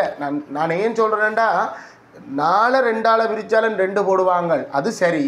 2 4ஆல் பிரித்தாலும் 2 போட்டுருவாங்க, அது பிழை. நான் அதை சொல்ல வர்றதுக்கு தான் வந்தேன். ரைட். 17வது கேள்விக்கு போவோம். நாங்கள் இன்னும் நிகழ்தகவு என்ற பாடம் படிக்காததால் நிகழ்தகவிலிருந்து பேசிக்காக 9ஆம் ஆண்டுலேருந்து கேள்வி கேட்டிருக்கு. ஒரு கோடாத தாயக்கட்டையின் 6 பக்கங்களிலும் 1 1 2 2 3 3 என இலக்கங்கள் எழுதப்பட்டிருக்கு. இத்தாயக்கட்டையை மேலே எறியும் போது ஒரு ஒற்றையன் எழுதப்பட்ட பக்கம் மேல் நோக்கி விழுவதற்குரிய நிகழ்தகவு யார்? ஒரு தாயக்கட்டையை உருட்டினா ஒரு நிகழ்ச்சி நடக்குது. ஒரு நிகழ்ச்சி நடந்தால் அதில் கிடைக்கக்கூடிய பேறுகள் அனைத்தையும் உள்ளடக்கியதுடைய மாதிரி வழி அப்படின்னு சொல்லுவோம். உங்களுக்கு இந்த தாயக்கட்டை ஒரு வித்தியாசமான தாயக்கட்டை 1லேருந்து 6 வரைக்கும் எழுதியில்லை. 1 2 முகத்தில் எழுதியிருக்கு, 2 2 முகத்தில் எழுதியிருக்கு, 3 2 முகத்தில் எழுதியிருக்கு. உங்களுக்கு என்னெல்லாம் கிடைக்கலாம்? 1 எழுதப்பட்ட முதலாவது முகம் கிடைக்கலாம், 1 எழுதப்பட்ட 2வது முகம் கிடைக்கலாம், 2 எழுதப்பட்ட முதலாவது முகம் கிடைக்கலாம், 2 எழுதப்பட்ட 2வது முகம் கிடைக்கலாம், 3 எழுதப்பட்ட முதலாவது முகம் கிடைக்கலாம், 3 எழுதப்பட்ட 2வது முகம் கிடைக்கலாம். 6 முகங்களில் எதுவும் கிடைக்கலாம். இதில் எத்தனை முகத்தில் ஒற்றையன் எழுதியிருக்கு? 1 எழுதப்பட்ட முகத்தில் ஒற்றையன் இருக்குது, 4. ஸோ உங்களுக்கு இந்த 6 முகங்களில் 4 முகம் உங்களுக்கு ஒற்றையனை தரக்கூடியது, அப்படி தானே? 6ல் 4 முகம் ஒற்றையனை தரக்கூடியது. ஸோ நிகழ்தகவு என்னடா? வாய்ப்பு எத்தனையில் எத்தனை? 6ல் 4 சம வாய்ப்பு. ஸோ 6ல் 4 வாய்ப்பு உங்களுக்கு. கட்டாயம் எளிய வடிவில் கொடுக்கணுமெண்டு இல்லை பிள்ளைகள், எளிய வடிவில் கொடுத்தா நல்லந்தான். 3ல் 2 விட கொடுத்துருந்தாலும் சரி, 6ல் 4 விட கொடுத்துருந்தாலும் சரி, உங்களுக்கு முழுமையான 2 மார்க்ஸ் கிடைக்கும். உருவில் ஏபிசிடி ஒரு செவ்வகமாக பார்க்க தெரியுது, செவ்வகமாகும். ஏஇடி ஒரு ஆரச்சரை ஆகும். உருவின் சுற்றளவு கேட்டிருக்கு, 2வது சுற்றளவு கேள்வி வருது. உருவின் சுற்றளவுன்ற சுற்றி உள்ள நீளம். ஆரச்சரை என்னடா? ஆரச்சரை என்றது 2 ஆரைகளாலும், ஸோ இது ஒரு ஆரை, இது ஒரு ஆரை, 2 ஆரைகளாலும் ஒரு வில்லாலும் சிறைப்பிடிக்கப்பட்ட பகுதியைத்தான் நாங்கள் ஆரைச்சிறை என்று சொல்லுவோம். ஸோ ஆரைகள் வட்டத்தில் ஆரை தொடர்பான ஒரு கூற்று. ஆரை எத்தனை இருந்தாலும் ஆரைகள் என்ன மாதிரி இருக்கும்? நீளத்தில் சமனாக இருக்கும். ஸோ இது 7 சென்டிமீட்டர் என்றது ரொம்ப முக்கியம். அடுத்தது இது 10 சென்டிமீட்டர், இது 7 சென்டிமீட்டர். இந்த எது பிசிஓ சம்திங் என்னமோ இந்த இது 7 சென்டிமீட்டர் என்று போட்டதுக்கு என்ன காரணம்? செவ்வகம் என்று சொல்லியிருக்கு. செவ்வகத்தின் எதிர்பக்கங்கள் நீளத்தில் சமன். நமக்கு எது பிரச்சனை? இந்த சுற்றளவில் எது பிரச்சனை? வில்லின் நாங்கள் அதை சேர்த்து வச்செல்லாம் காண தேவையில்லை, தனியை கண்டுட்டு சுற்றளவுக்கு வருவோம். வில்லின் நீளம் சமன். முழு வட்டமாக இருந்தால் பரிதின்னு சொல்லுவோம். ஒரு வட்டம் முழுசாக இருந்தால் பரிதின்னு சொல்லுவோம். பரிதி இந்த நீளத்துக்கான சூத்திரம் 2πr. அது இந்த 4இல் 1 பங்கு. ஏன் இங்கே இருக்கிறது கால்வட்ட வில். ஸோ அது இந்த 4இல் 1 பங்கு. நீங்கள் 4இல் 1 தர 2πr எல்லாம் சரிதான்றா. 2 பைக்கு பதிலாக இங்கே பகுதி ஒன்றை பொறுத்த வரைக்கும் 22 கீழே 7 6 7 தர 4இல் 1 பெருக்கக்கு முன்னுக்கு வெட்டப்படண்டா ஒரு 7 மேலும் வெட்டப்படும் ஒரு முறை 4 2 வெட்டப்படும் ஒரு முறை 2 முறை 2 22 வெட்டப்படும் 11 முறை ஒரு முறை. ஒட்டுமொத்தமாக எல்லாம் வெட்டப்பட்டாச்சு ஒரு 11 தவிர. ஸோ வில்லுந்த நீளம் அதுதான். வில்லுந்த நீளம் எவ்வளவு? 11 சென்டிமீட்டர். என்னட்ட கேட்டது வில்லின் நீளம் இல்லை, எங்கள்கிட்ட கேட்டது என்ன? சுற்றளவு. கவனம், சுற்றளவுண்டேக்க சுற்றியுள்ள நீளங்களை கூட்டணும். ஒரு 11 சரிடா விட ஒரு 10 ஒரு 7 ஒரு 10 இந்த 7 அந்த 7 இல்லை. ஸோ ஒரு 11 ஒரு 10 ஒரு 7 ஒரு 10 என்னமோ ஒரு 7 ஒரு கூட்டி பார்ப்போமே. நீங்கள் சொன்ன விட பிளவு உள்ளடக்கே 21 28 38 விட என்ன 38 4 7 45 சென்டிமீட்டர். 45 சொன்னீங்களா 25 என்ன மாதிரி கிடந்தது? எனக்கு 45 சொன்னீங்க. எனக்கு 45 சொன்னது சரி. 45 சென்டிமீட்டர்ன்றது தான் சரியான விட. எதுவும் கூட்டல் தவறு இருந்தால் சொல்லிங்கணும் பிள்ளைகள். உள்ளுக்குள்ளே இருக்கிற வேலை கூட்டுவோமா? சுற்றளவுண்டேக்க உள்ளுக்குள்ளே இருக்கிற வேலை இல்லை, உள்ளுக்குள்ளே இருக்கிற நீளத்தை கூட்டுறையில் என்ன. ஸோ அப்போ 45 சென்டிமீட்டர் சரியான விட. இறுதி விட ஃபுல்லாக சரியாக செஞ்சுருந்தால் 2 மார்க்ஸ் கிடைக்குமாடா. இல்லை ஒருவேளை வில்லுந்த நீளத்தை காண்றதுக்கு இந்த சூத்திரத்தில் சரியாக பிரதிக்கிட்டு இருந்தாலே போதும், 1 மார்க்ஸ் கிடைக்கும். இனி அங்கால திட்டம் எல்லாம் சரியாக செஞ்சது தான் நீங்கள் ஃபுல் மார்க்ஸ் எடுக்கணும். உருவில் தரப்பட்டுள்ள தகவல்களுக்கு ஏற்ப எக்ஸின் பருமனை காண்க. இந்த படத்தில் நீங்கள் என்னத்தை அவதானிக்கிறீங்க? முதலாவது இது இருசம பக்க முக்கோணம். இருசம பக்க முக்கோணத்தில் என்ன தொடர்பு? சமனான பக்கங்களுக்கு எதிரான கோணங்கள் சமன். ஸோ இது எக்ஸ் என்றாடா, இந்த கோணம் எக்ஸ், ரைட். இப்போ இந்த எக்ஸை ஏதோ ஒரு எக்ஸை காணணும். புறக்கோண தேட்டம் என்று நாங்கள் யோசித்து வச்சேன். நான் உண்மையாக இந்த படத்தை பார்த்தோன்னா நான் நினைச்சது புறக்கோண தேட்டம் என்று. பட் புறக்கோண தேட்டம் வேண்டாம். புறக்கோண தேட்டத்தால் எக்ஸை காணவும் மேலாது. என்ன தேட்டம் என்னண்டு? ரைட், நேர்கோட்டில் உள்ள அடுத்துள்ள கோணத்தை வச்சு இந்த எக்ஸை காணலாம். நேர்கோட்டில் எது இருக்குது? 120 எக்ஸும் சேர்ந்தா 180 பாக வரணும். காரணம் நேர்கோட்டில் உள்ள அடுத்துள்ள கோணம். ஸோ எக்ஸ் சமன் 180லேருந்து 120 கழிச்சா 60 பாக. இது 60 பாகேண்டா அந்த எக்ஸும் 60 பாகை தான். நான் ரெண்டுமே எக்ஸ் தான். ஸோ எக்ஸ் சமன் 60 பாகை அப்படின்றத விட இது உண்மையை சொன்னால் ஒரு சமபக்க முக்கோணியாகவே மாறுது. 3 கோணமே 60 பாகையாக மாறி பிற சமபக்க முக்கோணியாக வரும். எக்ஸ் சமன் 60 பாகை என்ற விடைய சரியான முறையில் எடுத்திருந்தால் 2 மார்க்ஸ் கிடைக்கும். சரிதானே? மற்றபடி தேற்றத்தை அப்ளை பண்ணி சமனான பக்கங்களுக்கு எதிரான கோணங்கள் பயன்படுத்தியிருந்தாலோ இல்லை இந்த இடத்துல 60 பாகை போட்டிருந்தாலோ உங்களுக்கு 1 மார்க்ஸ் கிடைக்கும், 2 மார்க்ஸ் கிடைக்கிறதுக்கு வழி இல்லை. ரைட், 20வது கேள்விக்கு போவோம். 20வது கேள்வி ஒரு சமநிலை தீர்த்தல். சமநிலை தீர்க்கணும்னா சமன்பாடு மாதிரி தான். சமநிலையில் ஒரே ஒரு சிக்கல், மறைக்காரணி சமன்பாட்டு இந்த பக்கம் இருந்து அந்த பக்கம் போய்க்க தான் சிக்கல். ஸோ மறைக்காரணி இல்லாத மாதிரி நாங்கள் இந்த சமநிலையை தீர்க்கணும். எப்படி தீர்க்கலாம்? மறைக்காரணி வர விட வேண்டாம். எக்ஸுக்கு இப்போ நேர்காரணி தானே இருக்குது, எக்ஸோட இருக்கிற குணகம் நேரன் தானே. ஸோ அது சரியாகவே இருக்குது. இந்த சயனால அங்கால கொண்டு போவோம். சயனாலு சமநிலையின் அந்த பக்கம் அது பிரச்சனை இல்லை. ஓகே, 3x சிறிது அல்லது சமன் 5 சக 4. ஸோ 3x சிறிது அல்லது சமன் 9. சரி, நான் ஒரு விளக்கம் கொடுக்க வந்துட்டேன். என்னடா தீர்வுன்றாங்க. தீர்வுண்டா என்ன? தீர்வுன்றது இந்த சமன் தீர்ப்பது திருப்தி ஆக்குகின்ற பெருமானம். அதாவது 3x 4 கோவை 5 விட சின்னனாக அல்லது சமனாக இருக்கணுமெண்டா எக்ஸ் எப்படிப்பட்டதாக இருக்கணும் அப்படின்றதை கண்டுபிடிக்கிறது தான் தீர்வு. ஸோ சமன்பாடு மாதிரியே தீர்ப்பம், வாய்ப்பு பார்த்து கண்டுபிடிக்காமல் தீர்ப்பம். சயனால அங்கால கொண்டு போகிறேன். இப்போ சமநிலையின் இருபுறமும் நேர் மூண்டால் பிரிக்கிறதால பிரிக்கலாம், பிரச்சனை இல்லை. ஸோ எக்ஸ் தொடர்பான கூற்று வந்து நிற்கும். எக்ஸ் எப்படி இருக்கணும்? எக்ஸ் 3 விட சின்னனாக அல்லது சமனாக இருந்தால் இந்த கோவை 5 விட சின்னனாக அல்லது சமனாக இருக்கும். தீர்க்க மட்டும்தான் சொன்னது. சில நேரம் நேர் நிறையன் தீர்வு, மிகப்பெரிய நிறையன், அப்படியெல்லாம் கேள்விகள் கேட்பாங்க. ஆனால் அப்படியெல்லாம் கேட்காத எங்கள்கிட்ட தீர்க்க மட்டும்தான் சொல்லியிருந்தது. தீர்த்திருந்தால் முழுமையான 2 மார்க்ஸ். நான் சொல்கிற விளங்குதா? ஓகே, அடுத்த கேள்விக்கு போகும்போது கேளுங்க ஐயா.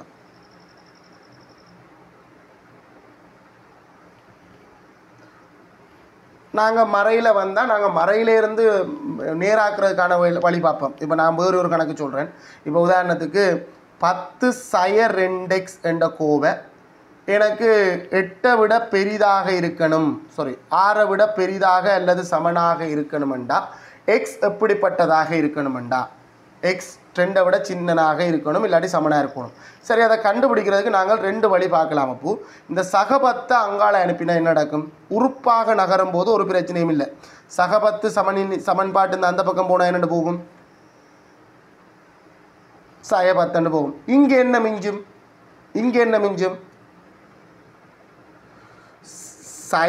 சயர் இண்டெக்ஸ் மிஞ்சும். ஓம். ஆனால் இந்த சகபத்து அங்காள போய்க்க சயபத்து அங்காள சுருக்கினா என்ன வரும்? சயர் இண்டெக்ஸ் பெரிது அல்லது சமன். சுருக்கு கழிக்கலாது, சேர்த்தல். சக 6ம் சயபத்தும் 2 பேரும் வேறு வேறு குறி சேர்க்கும் போது கழிபடும். கழிபட்டா 4 பெரியவற்ற குறி உடைக்கு வரும் சய 4. இப்போ இந்த மறை 2 இல்லாமல் ஆக்கும். மறை 2 இல்லாமல் ஆக்குறதுக்கு என்ன செய்வீங்க? சமநிலையின் இருபுறமும் மறை 2ஆல் பிரிப்பீங்க. ஓகே, நாங்கள் சமநிலையின் இருபுறமும் மறை 2ஆல் பிரித்ததால் சமநிலைக்குறி மாறும். சிறிதாக இருந்தவர் பெரிதாவர், பெரிதாக இருந்தவர் சிறிதாவர். ஆனால் சமன் தான். ஸோ சிறிது சமன் இப்போ பெரிது சமனாக மாறும். பெரிது சமன் இருந்தவர் சிறிது சமனாக மாறுவார். சய 2 வெட்டுப்பட எக்ஸ் தொடர்பான கூற்று வந்து நிற்கும். எக்ஸ் எப்படிப்பட்டதுண்டா? மறையால் பிரித்தா நேர், 4 2ஆல் பிரித்தா 2. ஸோ எக்ஸ் 2 விட சின்னனாக அல்லது சமனாக இருந்தால் இந்த கோவை 6 விட பெரிதாக அல்லது சமனாக இருக்கும். ஆனால் இந்த கணக்கை செய்கிறதுக்கு நல்ல வழி இது இல்லை. நல்ல வழி ஒன்று இருக்குது. நல்ல வழி என்ன சொல்லுங்க அப்போ? Right, very good. அதாவது மறை காரணியாக எக்ஸை இருக்க விடப்படாது. எக்ஸுக்கு முன்னால் மறை உறுப்பு இருக்கப்படாது. மறை உறுப்பாக எக்ஸ் இல்லாமல் மாற்றணும், அவ்வளோதானே. ஸோ பிடி தூக்கு இவரை தூக்கி அங்கே அனுப்பிவிடு. மறை உறுப்பு அங்கே போனால் என்னென்னு போகும்? மறை உறுப்பு நேர் உறுப்பாக போகும். நேர் 2x. இப்போ எக்ஸ் இருக்கிற உறுப்பை இங்கால கொண்டு வரணும். ஆனால் தூக்கிட்டு கொண்டு வந்தால் ஒரு குறி மாறிடும். ஸோ என்ன செய்ய போகிறேன்? இடம்பலம் மாற்ற போகிறேன். சமநிலையை இடம்பலம் மாற்ற போகிறேன். 6 சக 2x என்ற கோவை 10 சமநிலையும் இடம்பலம் மாறும். அப்படியே சமநிலையும் திரும்பும். ஸோ சமநிலையும் திரும்பினா இந்த கோவையை நோக்கி இந்த அம்புக்குறி திரும்பும். ஸோ இப்போ 6 அங்கே அனுப்பு, சக 6 அங்கே போனால் 2x கழிபடும் 4 விட சின்ன 2 வரும்.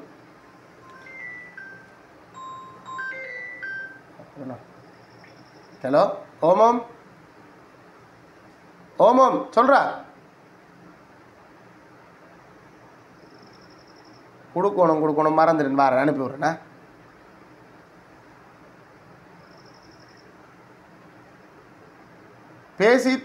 பேசிட்டேன்றடா. இது சம்பளம் வர்ற ஒரு சீட் ஒன்று இருக்குது. எங்கே நிற்கிற நீ? ஒரு 10 கால் போல வா, இதில் விட்டடிக்கு நான் தார்.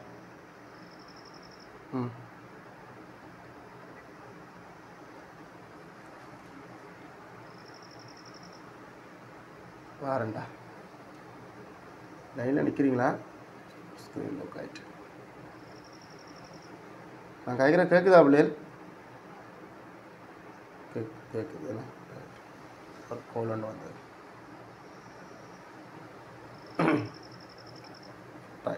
என்ன சொன்னான்? மறை உறுப்பை நேர் உறுப்பு ஆக்குறதுக்கு என்ன செய்வேன்?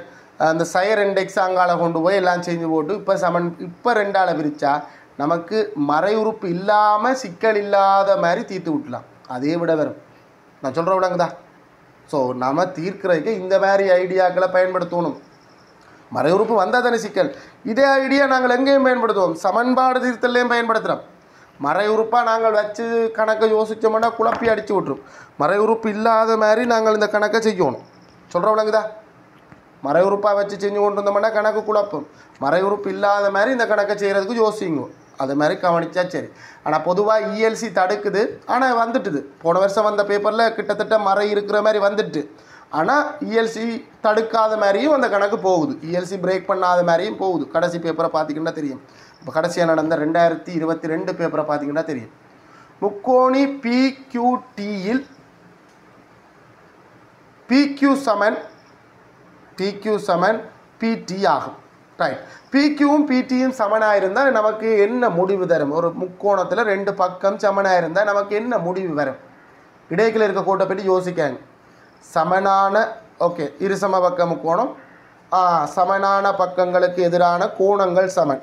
ஸோ எந்த கோணம்? இந்த பெரிய முக்கோணத்தில் தான் இந்த 2 பக்கம் இருக்குது. ஏன்னா அப்படி தானே PQT என்ற முக்கோணத்தில் தான் இருக்குது. ஸோ இந்த இடைக்கில் இருக்கிற கோடு எங்களோட கண்ணுக்கு தெரியக்கூடாது. ஸோ சமனான பக்கங்களுக்கு எதிரான கோணம் அன்றைக்கு எந்தெந்த கோணம் சமன்? அந்த 2 பக்கமும் சமனாக இருந்தால் இந்த தேற்றத்தின் அடிப்படையில் இந்த 2 கோணமும் சமனாக இருக்கும். ஓகே, இந்த 2 கோணமும் சமனாக இருக்கும். ரைட். அடுத்த கட்டத்துக்கு வருவோம். என்ன ஒரு விஷயம் சொல்கிறீங்க? QR சமன் ST ஆகும். QRம் ஓகே இந்த துண்டும் STயும் சமனா.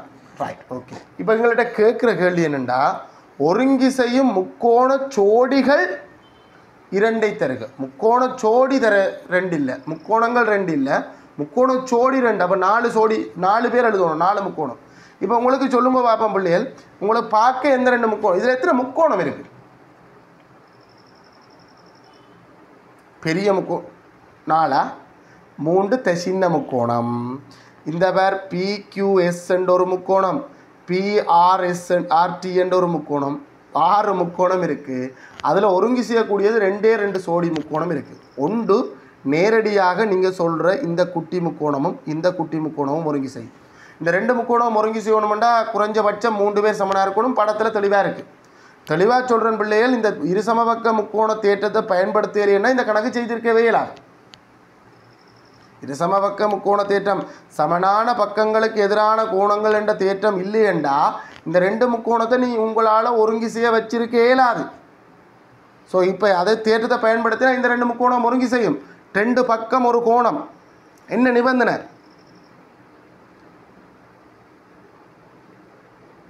பக்கம் கோணம் பக்கம். அந்த பக்கம் கோணம் பக்கத்தில் அந்த கோணம் எப்படிப்பட்டதாக இருக்கணும்? அடைகோணம். அடைகோணமாக இருக்கணும். அடைகோணம் அமைகோணம் 2 ஒன்று தானே.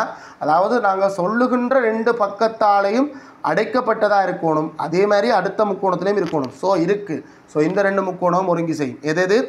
PQR என்ற முக்கோணமும் கம போட்டிருக்கலாம், பிரச்சனை இல்லை.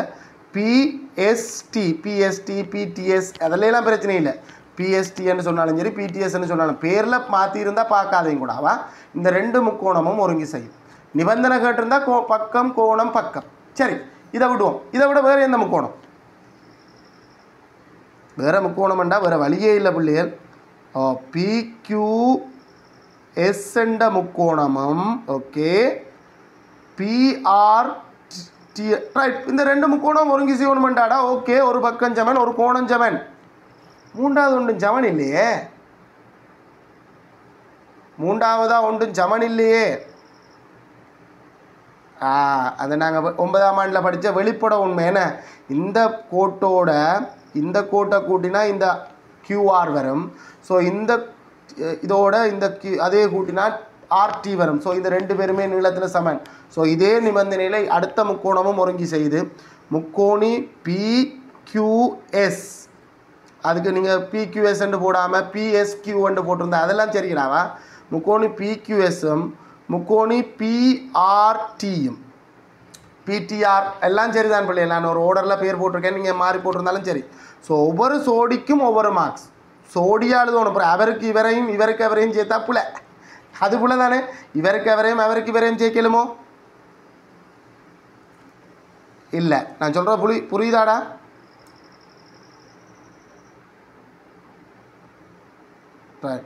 ரைட். அடுத்த கேள்விக்கு போகும் பிள்ளைகள். அடுத்த கேள்வி வந்தோம்னா உகந்த கேத்திரகணித சொற்பதங்களை பயன்படுத்தி தரப்பட்டுள்ள கூற்றில் உள்ள இடைவெளிகளை நிரப்புக. இணைகரம் ஒன்றின் அதன் இருசம கூறுடும். எதன் இணைகரம் ஒன்று இருசம கூறுறது எந்த திட்டம்? இணைகரம் மூளை விட்டம். மூளை விட்டம் அதன் பரப்பை இருசம கூறுடும். ரெண்டு விதமாக எழுதலாம் நினைக்கிறேன்னு பார்ப்போமா. மூளை விட்டம் என்று போட்டிருந்தா, மூளை விட்டம் என்று சொன்னால் அதன் பரப்பை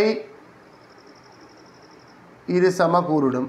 மூளை விட்டங்கள் என்றால் ஒன்றை ஒன்று தான் வரும், அதன் ரெண்டு வராது. என்னடா மூளை விட்டங்கள் ஒன்றை ஒன்று இருசம கூறுடும் தானே. அந்த தேற்றத்தில் அதன் என்று சொல்லியிருக்கோ இல்லை. ஸோ மூளை விட்டம்ன்றது இங்கே இருக்கணும், அதுக்கு ஒரு மார்க்ஸ். பரப்பை என்று சொல்லியிருக்கணும், அதுக்கு ஒரு மார்க்ஸ், 2 மார்க்ஸ். ரைட். அடுத்த கேள்விக்கு போவோம். வர்க்கமூலம் 13 பெருமானம் எந்த இரு முழு எண்களுக்கு இடையில் அமைந்திருக்கும்? சிம்பிளாக கேட்டாச்சு. எந்த இரு முழு எண்களுக்கு இடையிலே இருக்கும்? வர்க்கமூலம் 13 இல்லையடா, பிழை. 9 16ன்றது பிழை ஐயா. வர்க்கமூலம் 16 13க்கு முன்னுக்கு வர்க்கமூலம் காணக்கூடிய தான் வர்க்கமூலம் 9, பின்னுக்கு வர்க்கமூலம் 16. 3 4 தான் சரி. 9 வர்க்கமூலம் 3, 16 வர்க்கமூலம் 4. இவற்ற வர்க்கமூலம் 3க்கு 4க்கும் இடையிலே இருக்கிற ஒரு தசம எண். 3க்கு கிட்டவும் இல்லை, 4க்கு கிட்டவும் இல்லை. ஏன்னா 9லேருந்து 4 இடைவெளி, அங்கால 3 இடைவெளி. ஸோ 3.4 3.5 3.6 இதுக்குள்ளே இடைக்குள்ளே இருக்கிற ஒரு தசம எண்ணாக இருக்கும். எங்கள்கிட்ட கேட்ட கேள்வி எந்த இரு முழு எண்களுக்கு இடையில் அமைந்திருக்கும்? கேட்ட கேள்விக்கு என்ன விட 3,4க்கு இடையில் அமைந்திருக்கும். 3,4 என்ற விட இருந்தால் முழுமையான 2 மார்க்ஸ் கொடுங்க. மற்றபடி மார்க்ஸ் இல்லை பிள்ளைகள். நான் கேட்குறேன், உங்களுக்கு விளங்குதா? 9,16 பிள்ளை. அதுக்கு என்ன? அது எந்த கேள்வி? 9,16 என்ற கேள்விக்கு என்ன விட? எது கேள்வி? 9,16 என்ற விடைக்கு எது கேள்வி? இல்லை, வர்க்கமூலத்தை விட்டுட்டு 13 எவ்விரு நிறைவர்க்க எண்களுக்கு இடையில் அமைஞ்சிருக்குன்னு கேட்டால் தான் அது 9 என்ற நிறைவர்க்க எண்ணுக்கும் 16 என்ற நிறைவர்க்க எண்ணுக்கும் இடையில் இருக்குன்னு சொல்லுவோம். இங்கே கேட்டது வர்க்கமூலம் 13. ஸோ வர்க்கமூலம் 13 வர்க்கமூலம் 9க்கும் வர்க்கமூலம் 16க்கும் இடையில் அமைஞ்சிருக்கும். வர்க்கமூலம் 9க்கு பெருமானம் தெரியும், வர்க்கமூலம் 16க்கும் பெருமானம் தெரியும். ரைட். 24வது கேள்விக்கு போவோம். உருவில் தரப்பட்டுள்ள ஆரைச்சிறைக்கு பரப்பளவு தந்திருக்கு. உருவில் தரப்பட்டுள்ள ஆரைச்சிறையின் பரப்பளவு 154 சென்டிமீட்டர் வர்க்கம் எனின் அதே ஆரையுடைய முழு வட்டத்தின் பரப்பளவு என்ன? இதே ஆரை இருக்கிற முழு வட்டத்தின் பரப்பளவு எழுபது. இந்த வட்டத்தின் 154 சென்டிமீட்டர் வர்க்கம். ஆனால் பார்த்தா இதில் ஒரு சின்ன சிக்கல் இருக்குது. இது கால்வட்டம்ன்றதை எப்படி நீங்கள் உறுதிப்படுத்துவீங்க? சொல்லியிருக்கா?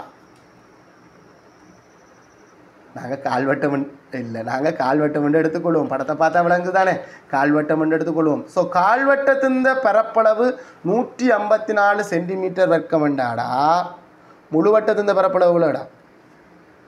154 4ஆல் பெருக்கினா காணும். ஆரையை பெருக்கியெல்லாம் பெற தேவையில்லை. 16 6 போட்டு 1 மிச்சம், 20க்கு 0 போட்டு 2 மிச்சம், 4 2 6 600 ஒரு மிச்சம், ஒரு மிச்சத்தை தவற விட்டுட்டேன். என்ன 616 வரும். ஓமடா 616 சென்டிமீட்டர் வர்க்கம் அப்படின்னு வரும். 616 சென்டிமீட்டர் ஆறு தந்துருக்கு தானே. ஏன் ஆறு தந்தா பின்ன கிடாமல் முழுவட்ட தந்து அதே ஆரை கண்டிட்டு ஆரையை தந்து விட்டுருக்கீங்க, என்னப்பா பிரச்சனை? ஆரை தெரியாட்டி தானே சிக்கல். அப்போ வட்டத்தின் பரப்பளவு சமன். நீங்கள் சொல்கிறது சரிடா. பையார் வர்க்கத்தில் நேராக போட்டாலே 2 மார்க்ஸ் தானே. 22 கீழே 7, ஆரையின் வர்க்கம் 14 தர 14, பெருக்கக்கு முன்னுக்கு வெட்டினா இங்கே 2 முறை 44 தர 14, இல்லை 22 தர 28. நாங்கள் அடிக்கடி பெருக்கினது தான் 616 சென்டிமீட்டர் வர்க்கம் என்று வரும். எப்படி செஞ்சிருந்தாலும் இறுதி விடை இருந்தால் 2 மார்க்ஸ். சூத்திரத்தில் பயன்படுத்தி இருந்தாலும் சரி, 4ஆல் பெருக்கி இருந்தாலும் சரி, உங்களுக்கு 1 மார்க்ஸ் கிடைக்கும். இறுதி விடை இல்லாட்டி கூட. கடைசி கேள்விக்கு போமாடா. ஒழுக்கு. ஓகே. உருவில் AC ஆகிய புள்ளியிலிருந்து சமதூரத்திலும் ஏபியின் மீதும் உள்ள புள்ளியை காண்பதற்கு தேவையான அமைப்பு கோடுகளை படத்தை வரைந்து அப்புள்ளியை டி என குறித்து பெறுங்க. இந்த டி என்ற புள்ளிக்கு இருக்கிற தகுதி 2 கேத்திர கணித தகுதி சொல்கிறோம். ஒன்று ஏ சி ஆகிய புள்ளியிலிருந்து சமதூரத்தில் இருக்கணும், அதே நேரம் அது ஏபியின் மீதும் இருக்கும்.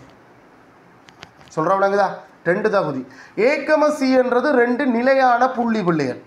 2 நிலையான புள்ளியின் மீது சமதூரத்தில் இருக்கிற புள்ளிகள் எத்தனை? ஏ சியிலேருந்து சமனான தூரத்தில் ஒரே ஒரு புள்ளி மட்டும்தான் இருக்கா? நடுவில் இருக்கிற புள்ளி மட்டும்தான் சமனான தூரத்தில் இருக்கா? இல்லை, நிறைய புள்ளிகள் இருக்குது. அந்தளவு புள்ளிகளை இணைச்சா என்ன வரும்? செங்குத்திரு சமகூராக்கி வரும். நீங்கள் செங்குத்திரு சமகூராக்கிய பரும்படியாகவும் கீறலாம். பரும்படியாக்குறேன்னா ஒரு கோடு கீறி இதை செங்குத்தண்டும் இரு சமகூருட்டு கொண்டு போகுதுன்றதையும் குறித்து விடுறது. செங்குத்தன்றதையும் இரு சமகூருட்டு கொண்டு போகிறதுன்றதையும் குறித்து விடுறது பரும்படியாக்குறது. அமைப்பு ரீதியாக கீறணுமெண்டா 2 புள்ளியை கண்டுபிடிக்கணும். இதில் ஒரு வில்வெட்டி, கீழே ஒரு வில்வெட்டி ஏயில் வச்சு, சியில் வச்சு வில்வெட்டி, இது 2ஐயும் இணைப்பதன் மூலம் அமைப்பு ரீதியாக செங்குத்திருகூராக்கி கீறுவோம். நான் சொல்கிறேன், புரியுதா? இந்த இடத்துல இந்த மாதிரியான கணக்குக்கு நாங்கள் அமைப்பு ரீதியாகவே செங்குத்திருகூராக்கிய கீறுவோம். என்ன, முதலாவது ஏ சி ஆகிய புள்ளிகளிலிருந்து சமதூரத்திலேயே எல்லா புள்ளியையும் கண்டுபிடிப்போம். ஸோ ஏயில் கவராயத்தை வச்சு இவ்விடத்துல ஒரு வில்வெட்டி, கீழேயும் ஒரு வில் வெட்டுவீங்க. அதே மாதிரி சியில் கவராய கூற வச்சு அதே ஆரையோட இங்கேயும் வெட்டுவீங்க, கீழேயும் வெட்டுவீங்க. இந்த 2 வில்லும் வெட்டுற இடத்த அப்படியே அடிமட்டத்தை வச்சு இணைச்சிங்களா உங்களுக்கு ப்ராப்பரான செங்குத்திருவுராக்கியே வரும். ஆனால் நான் கீறது செங்குத்திருவுராக்கி மாதிரி இல்லாமல் இருக்கலாம். ஏன்னா நான் உண்மையான கவராயம் வச்சுக்கிறேன். பெரும்படியாக இருக்கிறேன்டா பெரும்படியாக்குறார்கள் வெறும் ஒரு கோடை போட்டுட்டு இதில் செங்குத்தண்டும் இது 2ம் சம. ஏன் பெரும்படியாங்கிறலாம், இது சும்மா ஒரு படம் தான். ரைட். அப்போ இந்த குறித்த ஒழுக்கில் இருக்கிற எல்லா புள்ளியும் ஏயிலிருந்தும் சியிலிருந்தும் சமதூரத்தில் இருக்கும். ஏயிலேருந்தும் சியிலேருந்தும் சமதூரத்திலையும் அந்த குறித்த டி என்ற புள்ளி வேறு எங்கேயும் இருக்கணும், பிசி மீது. ஸோ பிசி என்ற கோடும் ஏபி என்ற கோடும், பிசியில் ஏபி என்ற கோடும் இந்த செங்குத்திருவுராக்கியும் இடைவெற்ற அந்த குறித்த புள்ளி இருக்குதானே, அந்த புள்ளியை தான் இதை சொல்கிறோம். இதுதான் அந்த டி என்றதை இனங்காணுவீங்க. செங்குத்திருகூராக்கி கீறதுக்கு 1 மார்க்ஸ் பிள்ளைகள், டியை இனங்கான்றதுக்கு 1 மார்க்ஸ். செங்குத்திருகூராக்கி அமைப்பு ரீதியாகவும் கீறலாம், பரும்படியாகவும் கீறலாம். அமைப்பு ரீதியாக கீறினா வில் இருக்கணும், பரும்படியாக கீறினா இதில் செங்குத்தன்றதும் இந்த அடையாளமும் இருக்கணும். நான் சொல்கிறது வடிவா விளங்குதா? ஓகே, மொத்தமாக 25 கேள்வியும் பார்த்துட்டோம் பிள்ளைகள். 25ன்னா 50 மார்க்ஸுக்கு பார்த்துருக்கோம். ஸோ 50க்கு எத்தனைன்னு போடுங்க.